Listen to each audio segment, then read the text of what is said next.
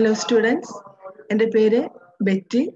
തൃശ്ശൂർ ജില്ലയിലെ എടക്കഴിയൂർ എന്ന് പറയുന്ന സ്ഥലത്ത് SSM VHSലാണ് ഞാൻ പഠിപ്പിക്കുന്നത്. ഇന്ന് എനിക്ക് തന്നിരിക്കുന്ന ടോപ്പിക്, അതായത് നിങ്ങൾക്ക് എടുക്കാൻ തന്നിരിക്കുന്ന ടോപ്പിക് ഫീസിബിലിറ്റി സ്റ്റഡിയെ കുറിച്ചിട്ടാണ്. അപ്പോൾ നമ്മൾ എന്താണ് ഫീസിബിലിറ്റി സ്റ്റഡി, അതിൻ്റെ ടൈപ്സ് എന്താണ്, അതിൻ്റെ ഫീച്ചേഴ്സ് എന്താണ്, ഇതിനെ കുറിച്ചിട്ടാണ് നമ്മൾ ഇന്ന് ക്ലാസ്സിൽ എടുക്കുന്നത്. എളുപ്പമുള്ള ഒരു ടോപ്പിക്കാണ്, പരീക്ഷയ്ക്ക് വരാനായിട്ട് വളരെയധികം സാധ്യതയുള്ള ഒരു ടോപ്പിക്കാണ്. അപ്പോൾ ഒന്ന് ശ്രദ്ധിച്ച് ഇരിക്കുക. നമ്മളിവിടെ പറയാൻ പോകുന്നത് എന്താണ് ഫീസിബിലിറ്റി സ്റ്റഡി. ഫീസിബിലിറ്റി സ്റ്റഡി എന്ന് പറഞ്ഞാൽ നമ്മൾ മലയാളത്തിൽ പറയും സാധ്യതാ പഠനം. ഒരു പ്രൊജക്റ്റ് നമ്മൾ നിലവിൽ വരുമ്പോൾ ആ പ്രൊജക്റ്റിന് സാധ്യതയുണ്ടോ, അത് പ്രാക്ടിക്കൽ ആണോ എന്ന് നമ്മൾ അറിയണ്ടേ.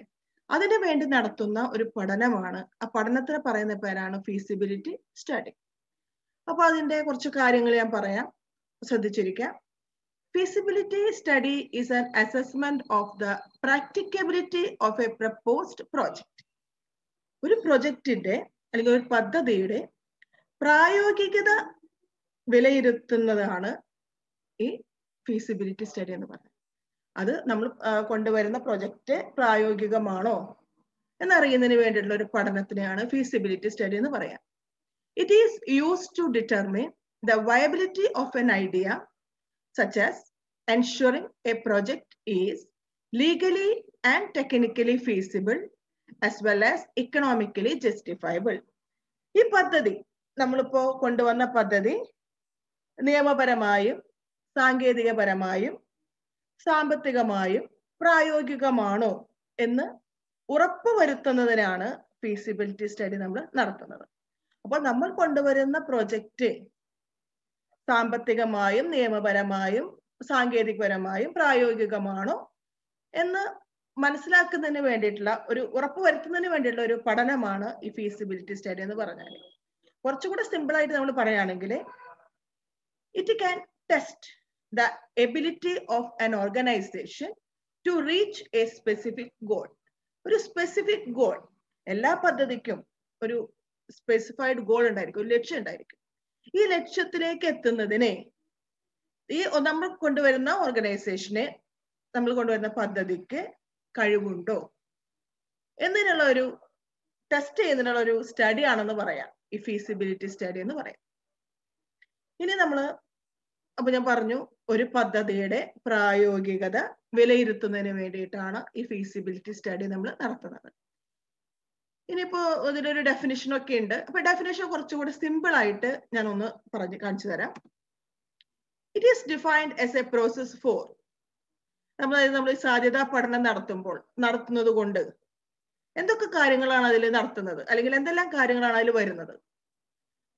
ഇവിടെ നോക്കി നോക്കിയേ. It is defined as A process four identifying the problems and opportunities. ഒരു പദ്ധതിയുടെ, നമ്മൾ പദ്ധതിയെ കുറിച്ച് പഠിക്കുകയാണ്. നമ്മളത് പ്രയോഗത്തിൽ കൊണ്ടുവരുമ്പോൾ അതിനെ എല്ലാവരും അംഗീകരിക്കണമല്ലോ, അല്ലെങ്കിൽ അതൊരു ഗുണം ഉണ്ടായിരിക്കണമല്ലോ. അപ്പൊ അതിനു വേണ്ടിയിട്ട് നമ്മൾ ഒരു നടത്തുന്ന പഠനമാണ് സാധ്യതാ പഠനം എന്ന് ഞാൻ പറഞ്ഞു. അതേപോലെ തന്നെ അത് നമ്മൾ എന്താണ് അതിൽ പറയുന്നത്, കൃത്യമായിട്ട് പറയുന്ന കാര്യങ്ങളാണ് identifying the problems and opportunities. നമ്മുടെ പദ്ധതിയിലെ പ്രശ്നം എന്താണ്, അവസരങ്ങൾ എന്താണ്. പ്രോബ്ലംസ് എന്ന് പറഞ്ഞാൽ പ്രശ്നങ്ങൾ, ഓപ്പർച്യൂണിറ്റീസ് എന്ന് പറഞ്ഞാൽ അവസരങ്ങൾ.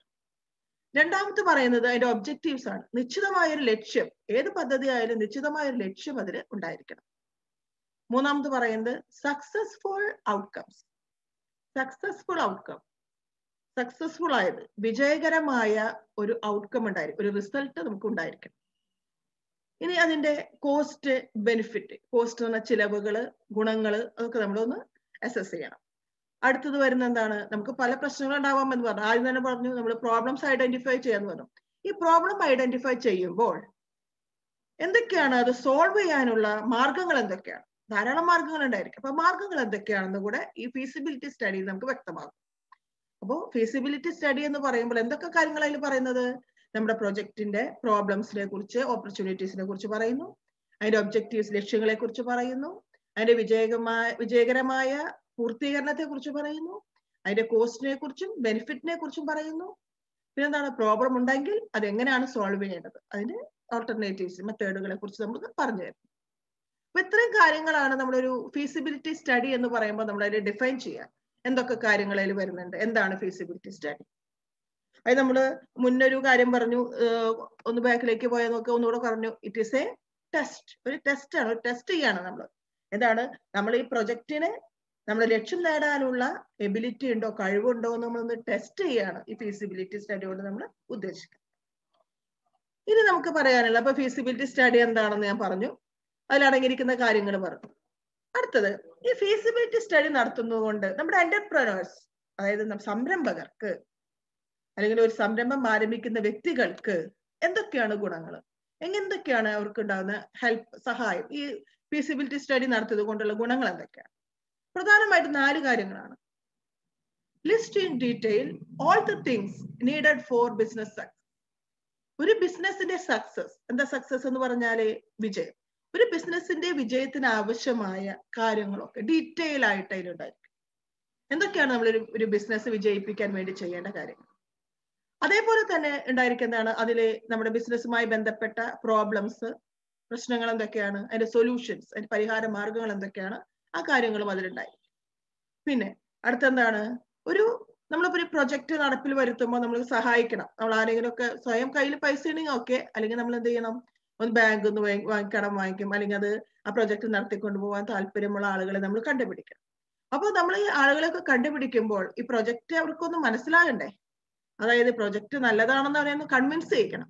അപ്പൊ അങ്ങനെ കൺവിൻസ് ചെയ്യിക്കാനായിട്ട്, അതായത് ബാങ്കിനെയോ ഒരു ഇൻവെസ്റ്ററെയോ കൺവിൻസ് ചെയ്യിക്കാനായിട്ട് നമുക്ക് എന്തൊക്കെ മാർക്കറ്റിംഗ് സ്ട്രാറ്റജീസ്, വിപണന തന്ത്രങ്ങൾ നമുക്ക് ഡെവലപ്പ് ചെയ്യാനായിട്ട് സാധിക്കും.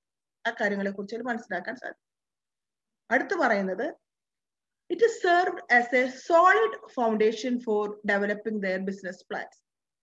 ഒരു സംരംഭകന്റെ ബിസിനസ് പ്ലാൻ, ബിസിനസ് ആശയത്തെ ഡെവലപ്പ് ചെയ്യാൻ വേണ്ടിയിട്ട് ഒരു ഫൗണ്ടേഷൻ ആണെന്ന് പറയുന്നത്. അപ്പൊ നമ്മൾ വീട് കെട്ടുമ്പോൾ നമ്മൾ ഫൗണ്ടേഷൻ, തറപണിയും, അതേപോലെ തന്നെ ഒരു സംരംഭകൻ തന്റെ സംരംഭം തുടങ്ങാൻ അല്ലെങ്കിൽ ഒരു പദ്ധതി കൊണ്ടുവരുമ്പോൾ അതിന്റെ അടിസ്ഥാനം എന്ന് പറയുന്നത് ഒരു ഫീസിബിലിറ്റി സ്റ്റഡിയാണ്. ഈ ഫീസിബിലിറ്റി സ്റ്റഡി നടത്തിയാൽ ഈ സംരംഭം വിജയിക്കോ അത് തോൽക്കോ എന്നുള്ള കാര്യങ്ങളൊക്കെ വ്യക്തമായിട്ട് മനസ്സിലാക്കാനായിട്ട് നമുക്ക് സാധിക്കും. അപ്പോൾ ഞാനിവിടെ രണ്ട് കാര്യങ്ങൾ ഇവിടെ പറഞ്ഞു.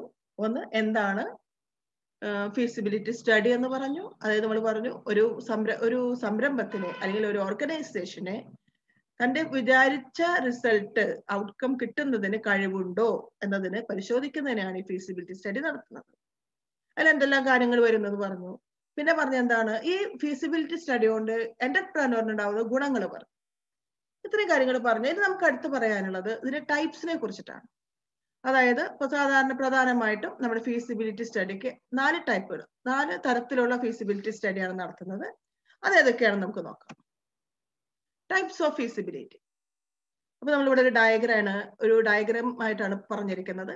ടൈപ്സ് ഓഫ് ഫീസിബിലിറ്റി നടുക്കിൽ കൊടുത്തിട്ടുണ്ട്. 4 ഭാഗത്തും ഒരു arrow ഇട്ടിട്ട് market feasibility, financial feasibility, organisational feasibility and last one is technical feasibility. ഒന്നുകൂടെ പറയാം, ചാർട്ട് ഒന്നുകൂടെ നോക്കുക. Types of ഫീസിബിലിറ്റിയിൽ market feasibility, financial feasibility, organisational feasibility and technical feasibility. അപ്പൊ 4 തരത്തിലുള്ള ഫീസിബിലിറ്റിയാണ് നമുക്ക് ഇവിടെ കാണാനായിട്ട് സാധിക്കുന്നത്. അപ്പൊ ഇനി നമ്മൾ ഓരോന്നും ചെയ്യേണ്ടത് എന്താ വെച്ചെങ്കിൽ ഓരോന്നും, അതായത് മാർക്കറ്റ് ഫീസിബിലിറ്റിയെ കുറിച്ച് നമ്മൾ പറയണം.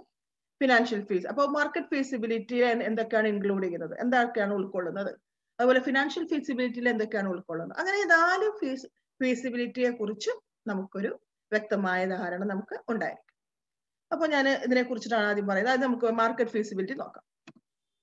മാർക്കറ്റ് ഫീസിബിലിറ്റി നമ്മൾ ഉദ്ദേശിക്കുന്നത് വിപണിയുടെ പ്രായോഗികത, വിപണിയെ കുറിച്ചിട്ടാണ് പറയുന്നത്.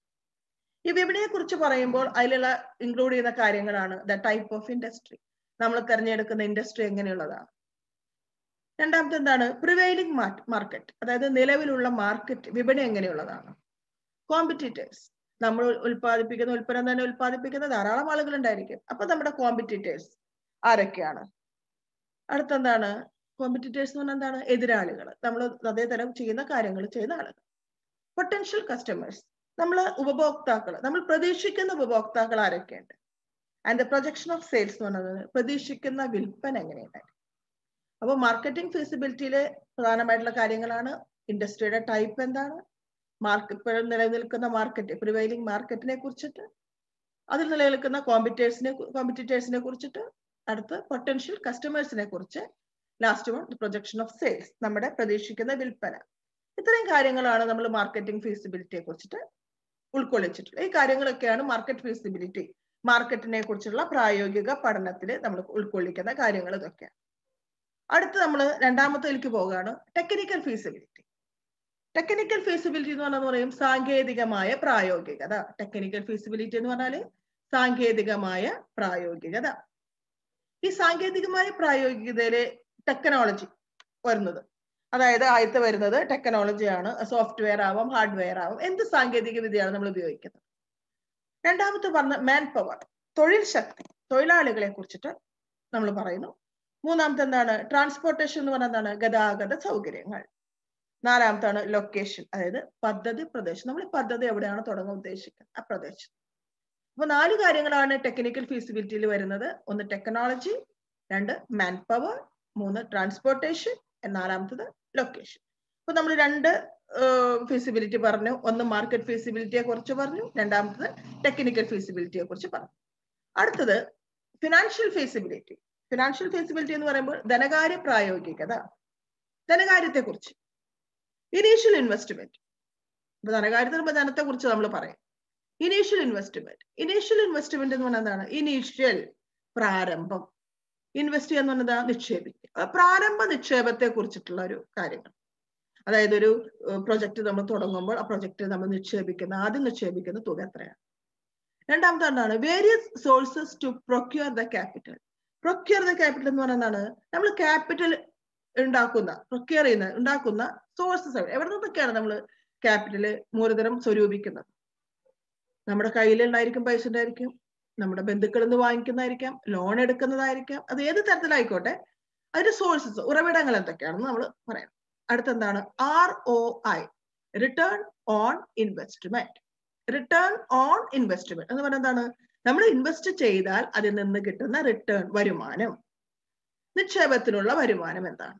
അപ്പൊ ഈ 3 കാര്യങ്ങളാണ് നമ്മൾ ഫിനാൻഷ്യൽ ഫീസിബിലിറ്റിയിൽ നമ്മൾ പറയുന്നത്. അപ്പൊ ഫിനാൻഷ്യൽ ഫീസിബിലിറ്റിയിൽ 3 കാര്യത്തെ കുറിച്ച്, ഇനീഷ്യൽ ഇൻവെസ്റ്റ്മെന്റ്, പ്രാരംഭ നിക്ഷേപം, രണ്ടെന്താണ്, various sources to procure the capital, നമ്മൾ ക്യാപിറ്റൽ ഉണ്ടാക്കുന്ന സോഴ്സസ്, ഉറവിടങ്ങൾ എന്തൊക്കെയാണ്. മൂന്നാമത്തെ എന്താണ്, ROI, റിട്ടേൺ ഓൺ ഇൻവെസ്റ്റ്മെന്റ്. നമ്മൾ ഇൻവെസ്റ്റ്മെന്റ് ചെയ്താലേ, നമ്മൾ ഏത് കാര്യം ചെയ്യുമ്പോൾ ഇൻവെസ്റ്റ് ചെയ്യുമ്പോൾ നമുക്ക് ലാഭം കിട്ടുന്ന പ്രതീക്ഷയോടുകൂടിയേ നമ്മൾ ചെയ്യുള്ളൂ.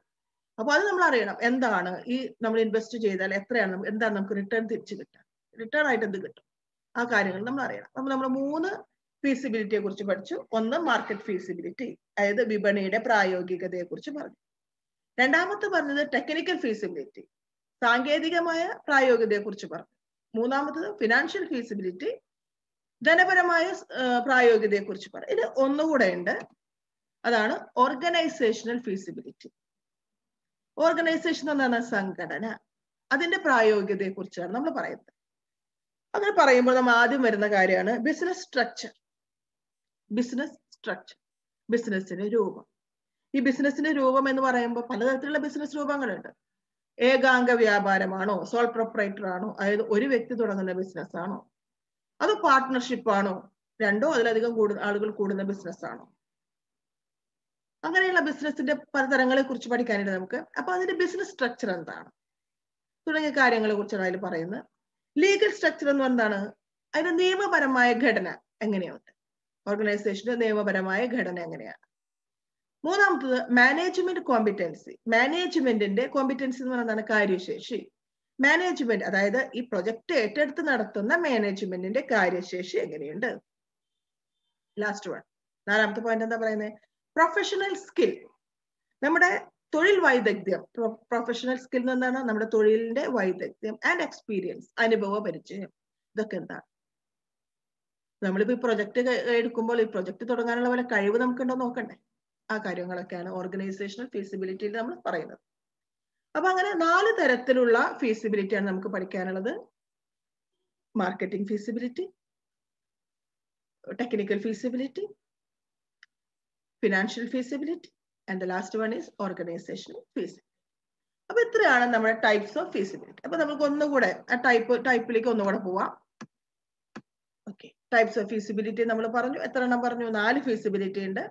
മാർക്കറ്റ് ഫീസിബിലിറ്റി ഉണ്ട്, financial feasibility, organisational feasibility and technical feasibility. അപ്പൊ ഇത് 4 കുറിച്ച് നമ്മൾ വിശദീകരിച്ചു. ഒന്നുകൂടെ പറയാം. മാർക്കറ്റിംഗ് ഫീസിബിലിറ്റി, നമ്മൾ ആദ്യം മാർക്കറ്റിംഗ് ഫീസിബിലിറ്റിയെ കുറിച്ച് പറഞ്ഞു. അതിലെന്തൊക്കെയാ പറഞ്ഞത്? ഇൻഡസ്ട്രിയുടെ ടൈപ്പ് എന്താണ്, നിലനിൽക്കുന്ന മാർക്കറ്റിനെ കുറിച്ച്, നമ്മുടെ എതിരാളികളെ കുറിച്ച്, നമ്മൾ പ്രതീക്ഷിക്കുന്ന കസ്റ്റമേഴ്സിന്, പൊട്ടൻഷ്യൽ കസ്റ്റമർ എന്ന് പറഞ്ഞാൽ നമ്മൾ പ്രതീക്ഷിക്കുന്ന ഉപഭോക്താക്കൾ ആരാണ്, അതുപോലെ തന്നെ നമ്മുടെ പ്രൊജക്ഷൻ ഓഫ് സെയിൽസ്, നമ്മുടെ വിൽപ്പന, പ്രതീക്ഷിക്കുന്ന വിൽപ്പന എന്താണ്, ഇത്രയും കാര്യങ്ങളെ കുറിച്ചാണ് മാർക്കറ്റിംഗ് ഫീസിബിലിറ്റിയിൽ പറഞ്ഞത്. രണ്ടാമത്തെ ടെക്നിക്കൽ ഫീസിബിലിറ്റി. ടെക്നിക്കൽ ഫീസിബിലിറ്റിയിൽ നമ്മൾ ടെക്നോളജിയെ കുറിച്ച്, സോഫ്റ്റ്വെയർ ആണോ ഹാർഡ്വെയർ ആണോ, മാൻ പവർ തൊഴിലാളികളെ കുറിച്ച്, ട്രാൻസ്പോർട്ടേഷൻ ഗതാഗതത്തെ കുറിച്ച്, ലൊക്കേഷൻ എന്നാണ് പദ്ധതിയുടെ പ്രദേശം, നമ്മൾ പദ്ധതി എവിടെയാണോ തുടങ്ങാൻ ഉദ്ദേശിക്കുന്നത് ആ പ്രദേശത്തെ കുറിച്ച്.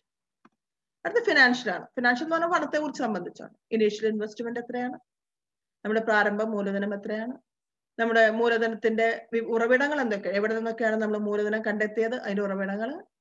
And the third one is ROI, return on investment. അപ്പൊ ആ വേർഡ് ഒന്ന് മനസ്സിലെത്തിക്കോളൂ. നമ്മൾ ഇനി വരുമ്പോൾ അത് സെക്കൻഡ് ഇയറും ഫസ്റ്റ് ഇയറും സെക്കൻഡ് ഇയറും ഒക്കെ പഠിക്കുമ്പോൾ ധാരാളമായിട്ട് ഈ വേർഡ് വരും.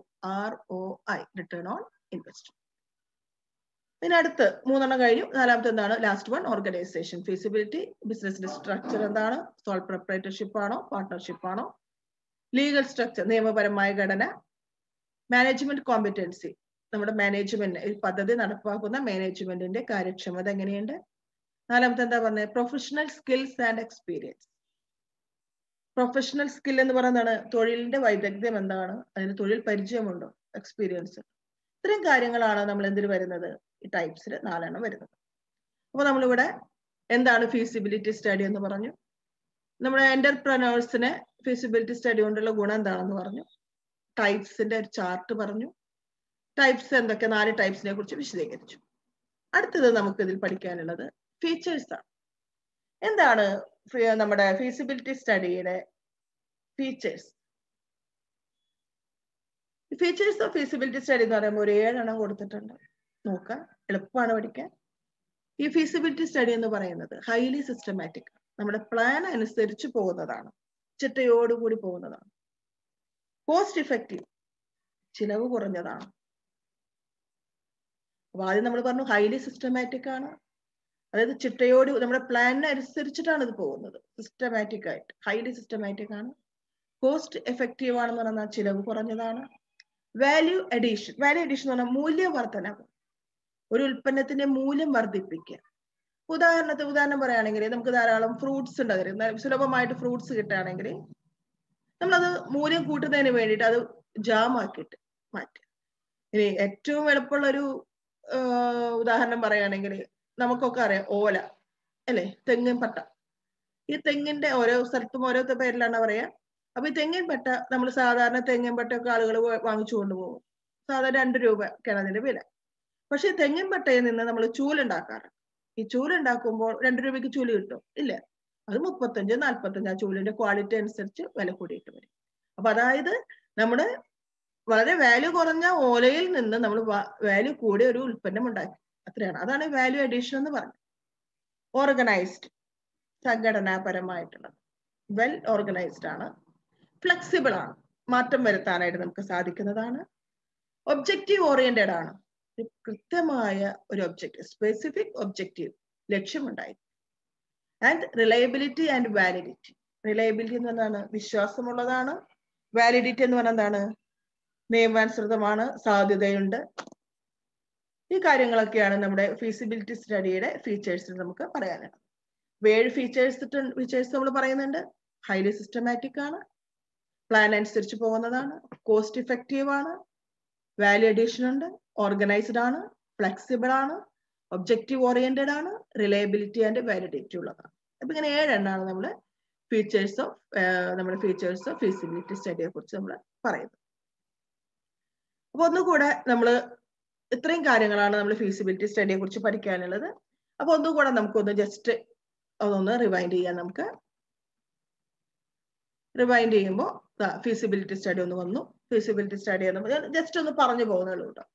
ഫീസിബിലിറ്റി സ്റ്റഡി എന്ന് പറഞ്ഞാൽ ഒരു പദ്ധതിയുടെ പ്രായോഗികത വിലയിരുത്തുന്നതിന് വേണ്ടിയിട്ടാണ് നമ്മൾ ഈ ഫീസിബിലിറ്റി സ്റ്റഡി നടത്തുന്നത്. അത് സാങ്കേതികപരമായും നിയമപരമായും സാമ്പത്തികമായിട്ടും പ്രായോഗികത ഉണ്ടോ എന്ന് ഉറപ്പുവരുത്തുന്നതിന് വേണ്ടിയിട്ടാണ് ഈ ഫീസിബിലിറ്റി സ്റ്റഡി നടത്തുന്നത്. അപ്പൊ അത് നടത്തുമ്പോൾ നമ്മൾ കുറെ കാര്യങ്ങളെ കുറിച്ച് അതിൽ പറയും. ഒന്നാമത്തത് നമ്മുടെ എന്തൊക്കെയാണ് ആ പദ്ധതിയിൽ വരുന്ന പ്രോബ്ലംസ്, അതിന്റെ ഓപ്പർച്യൂണിറ്റീസ്, പിന്നെ അതിന്റെ ഒബ്ജക്റ്റീവ്സ് എന്താണ്, അതിന്റെ സക്സസ്ഫുൾ ഔട്ട്കം എന്താണ്, കോസ്റ്റും ബെനിഫിറ്റ് എന്താണ്, ഒരു പ്രോബ്ലം സോൾവ് ചെയ്യാനുള്ള ആൾട്ടർനേറ്റീവ്സ് എന്താണ്, ഇത്രയും കാര്യങ്ങൾ അതിൽ വരുന്നതാണ്. പിന്നെ അടുത്ത് നമ്മൾ എന്താ പറഞ്ഞത്, എന്റർപ്രനേഴ്സിന് അത് എങ്ങനെയാണ് ഹെൽപ്പ് ചെയ്യുന്നത്. ഒരു ബിസിനസ് സക്സസ് ആവാൻ ആവശ്യമായ കാര്യങ്ങളൊക്കെ അതിലുണ്ടായിരിക്കും. പ്രോബ്ലംസിനെ കുറിച്ചും അതിന്റെ സൊല്യൂഷൻസിനെ കുറിച്ചും നമുക്ക് മനസ്സിലാക്കാൻ പറ്റും. പിന്നെ നമ്മളെ സഹായിക്കുന്ന ബാങ്കിനെയും ഇൻവെസ്റ്റേഴ്സിനും ഒക്കെ കൺവിൻസ് ചെയ്യിക്കാനായിട്ട് സാധിക്കും. അടുത്തെന്താണ്, നമ്മുടെ ബിസിനസ് പ്ലാൻ ശരിയായ രീതിയിൽ നടത്തിക്കൊണ്ടുപോകാൻ ഒരു ഫൗണ്ടേഷൻ ആയിട്ടാണ് എന്ത് പ്രവർത്തിക്കുന്നത്, നമ്മുടെ ഈ ഫീസിബിലിറ്റി സ്റ്റഡി പ്രവർത്തിക്കുന്നത്. ടൈപ്സ് നമ്മൾ പറഞ്ഞു, 4 ടൈപ്പാണുള്ളത്. ഒന്ന് market feasibility, financial feasibility, organisational feasibility and technical feasibility. ഓരോ ഫീസിബിലിറ്റിയെ കുറിച്ച് നമ്മൾ പറഞ്ഞു. മാർക്കറ്റ് ഫീസിബിലിറ്റിയെ കുറിച്ച് പറഞ്ഞു, ടെക്നിക്കൽ ഫീസിബിലിറ്റിയെ കുറിച്ച് പറഞ്ഞു, ഫിനാൻഷ്യൽ ഫീസിബിലിറ്റിയെ കുറിച്ച് പറഞ്ഞു, ആൻഡ് ഓർഗനൈസേഷണൽ ഫീസിബിലിറ്റിയെ കുറിച്ച് നമ്മൾ പറഞ്ഞു. അധികം ഒന്നും പഠിക്കാനില്ല, കുറച്ച് ഇത്രയും കാര്യങ്ങളല്ലേ അവിടെ പഠിക്കാനുള്ളൂ. അടുത്തതിന് ഫീച്ചേഴ്സ് നമ്മൾ പറഞ്ഞു, 7 എണ്ണം പറഞ്ഞു. സിസ്റ്റമാറ്റിക് ആണ്, കോസ്റ്റ് ഇഫക്റ്റീവ് ആണ്, വാല്യൂ അഡീഷൻ ആണ്, ഓർഗനൈസ്ഡ് ആണ്, ഫ്ലെക്സിബിൾ ആണ്, ഒബ്ജക്റ്റീവ് ഓറിയന്റഡ് ആണ്, അതുപോലെ തന്നെ റിലയബിലിറ്റി ആൻഡ് വാലിഡിറ്റി. ഇനിയിപ്പോ നിങ്ങൾ 7ാമത്തെ പോയിന്റ് റിലയബിലിറ്റി, 8ാമത്തെ പോയിന്റ് വാലിഡിറ്റി ചെയ്താലും പ്രശ്നമൊന്നുമില്ല. ഓക്കെ, ഇത്രയും 7 പോയിന്റ് ആണ് നമുക്ക് ഇതിൽ പഠിക്കാൻ. ഇനി ഈ ടോപ്പിക്കിനെ കുറിച്ച് ഒന്നുകൂടെ പറയുകയാണെങ്കിൽ, ഇത് എപ്പോഴും നമ്മുടെ എക്സാം ഓറിയന്റഡ് ആയിട്ട് വരുന്ന ഒരു ടോപ്പിക്കാണിത്. സാധാരണയായിട്ട് ഒരു 6 മാർക്കിന്റെ ചോദ്യം, അതായത് എന്താണ് നമ്മുടെ ഫീസിബിലിറ്റി സ്റ്റഡി, എന്താണ് അതിന്റെ ടൈപ്സ്, എന്താണ് അതിന്റെ ഫീച്ചേഴ്സ്, എന്താണ് മൊത്തത്തിൽ ചോദിക്കും. പിന്നെ ചോദിക്കുന്നത് വേറൊരു ടൈപ്പ്, അതിന്റെ ഫീസിബിലിറ്റി സ്റ്റഡിയുടെ ഫീച്ചേഴ്സ് മാത്രമേ 4 മാർക്കിന്റെ ഒരു ക്വസ്റ്റ്യൻ ആയിട്ട് ചോദിക്കാറുണ്ട്. പിന്നെ ഇതാ നമ്മളിവിടെ ചാർട്ട് പറഞ്ഞു, ഈ ചാർട്ട് ചിലപ്പോൾ ടൈപ്സ് ഓഫ് ഫീസിബിലിറ്റി മാത്രം തരും, ബാക്കിയുള്ളതൊക്കെ ഏരോ മാർക്ക് ഇട്ടിട്ട് അത് എന്താണെന്ന് എഴുതാൻ വരും. ചിലപ്പോൾ 1-2 തരും, ബാക്കിയുള്ള നമ്മൾ എഴുതാനായിട്ട് തരും. അപ്പോൾ ഇത്രയാണ് നമ്മുടെ ഫീസിബിലിറ്റി സ്റ്റഡിയെ കുറിച്ച് പഠിക്കാനുള്ളത്. നിങ്ങൾക്കത് മനസ്സിലായിട്ടുണ്ടാവുമെന്ന് ഞാൻ വിചാരിക്കുന്നു. ഈ ടോപ്പിക് ഇവിടെ അവസാനിക്കുകയാണ്. Thank you.